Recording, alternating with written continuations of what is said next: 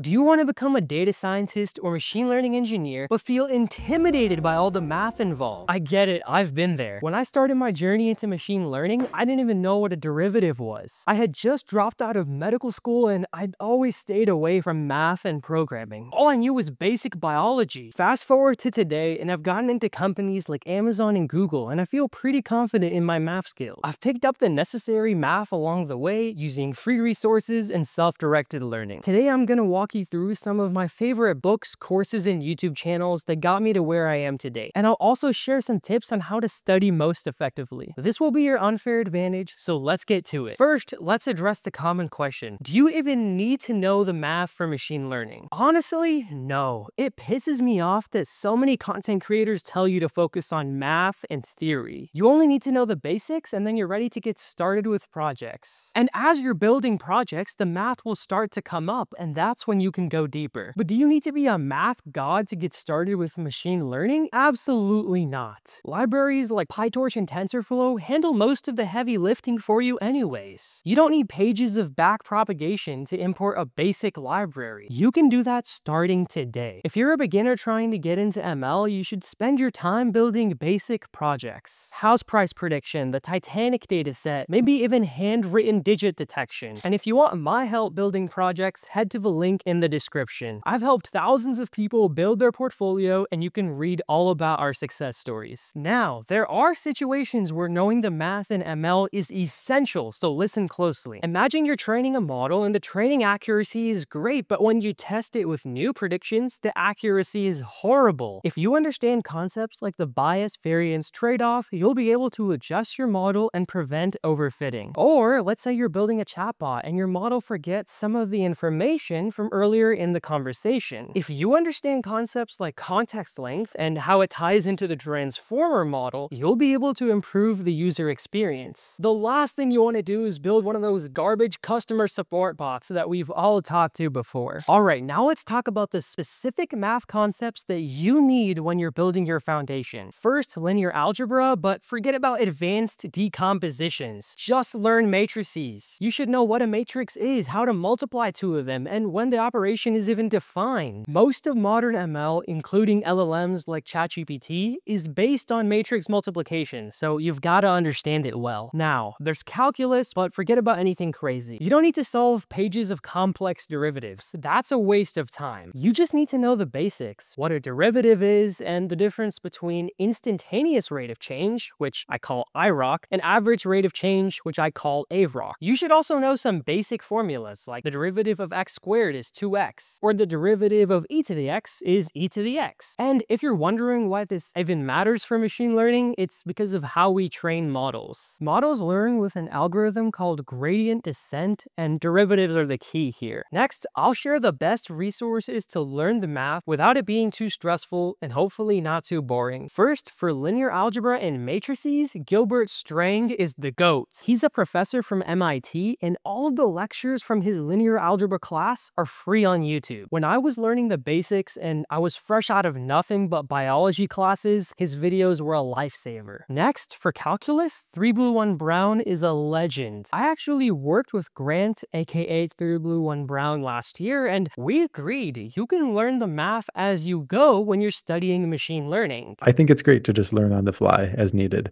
And I think it's great to actually use these topics from ML as motivators for linear algebra, motivators for calculus, rather than saying, hey, before you can even engage with it, make sure that you've like walked through the Definitely. Pearl Castle first. And you That clearly was have a great. knack for explaining technical things yourself. And if you like visual animations, Grant's videos are great for understanding what a derivative is and really building that intuition. They're honestly kind of beautiful, which feels weird to say coming from the medical field and having only taken biology classes, but when you watch them, you'll see what I mean. Once you have a visual intuition, you can start working through more structured books and courses. There are a ton of options here, here, but I'll share one that I personally used when I was trying to get into Amazon and Google. The number one resource I used came from our Lord and Savior, Andrej Karpathy. If you don't know who he is, Karpathy is one of the founders of OpenAI, and he used to be the head of self-driving at Tesla too. His YouTube channel is full of videos that cover the math for machine learning, as well as how LLMs actually work. Karpathy focuses on building models from scratch so that you develop a truly deep understanding. Rather than importing libraries, you'll go deep into the underlying math, and you'll build a better understanding than 99% of people. Now, I'll be honest with you, Karpathy's videos are pretty advanced, and I found them pretty challenging when I was a beginner. So if you get overwhelmed, don't give up and just try a different resource. I've still got plenty more coming your way in the rest of this video. And as always, the link is in the description if you want my help and my guidance with building your portfolio. If you prefer learning from books, I have some suggestions there too. First, if you like edgy and non-traditional resources, boy oh boy do I have a recommendation for you. Check out Ivan Savov's No Bullshit Guide to Math and Physics, as well as his book for linear algebra. I never thought that math could be entertaining and informative until I found his books. Ivan curses throughout the book while somehow making the math for ML super digestible. The next level up would be more rigorous math textbooks. Here's the number one book I recommend. And remember, math for ML is broken down into linear algebra and calculus, and 3BN Brown already has you covered on calculus. So the number one book I recommend comes from Gilbert Strang, who I mentioned earlier in the video. His book, Introduction to Linear Algebra, is the companion to his video lectures, and it's surprisingly easy to read, unlike most math books. It's relatively beginner-friendly and widely regarded as one of the best books for learning linear algebra. And if you're really a masochist and you want to dive into the proofs, you can go through the book Linear Algebra Done Right by Sheldon Axler. But I promise that is completely optional, and you don't need to go that far unless you want to become a research scientist. Now, before you start studying, it's important to think about, why do you even want to do this? Personally, I can't bring myself to study something I'm not interested in. It's the same reason I quit medical school. It was something my parents wanted for me, but I didn't care about being a doctor. And the same goes for studying ML. Are you genuinely interested in AI, or are you just following the hype? Now, I'll be honest, you don't need to be 100% passionate to go into this field. It's perfectly okay to go into this field for the job opportunities and, let's face it, the high pay. Just make sure you're at least somewhat interested in AI and you're curious about how LLMs like ChatGPT work. Now, in terms of optimizing your study time, I recommend that you disregard everything you've ever heard about time management and focus. Most of the advice is complete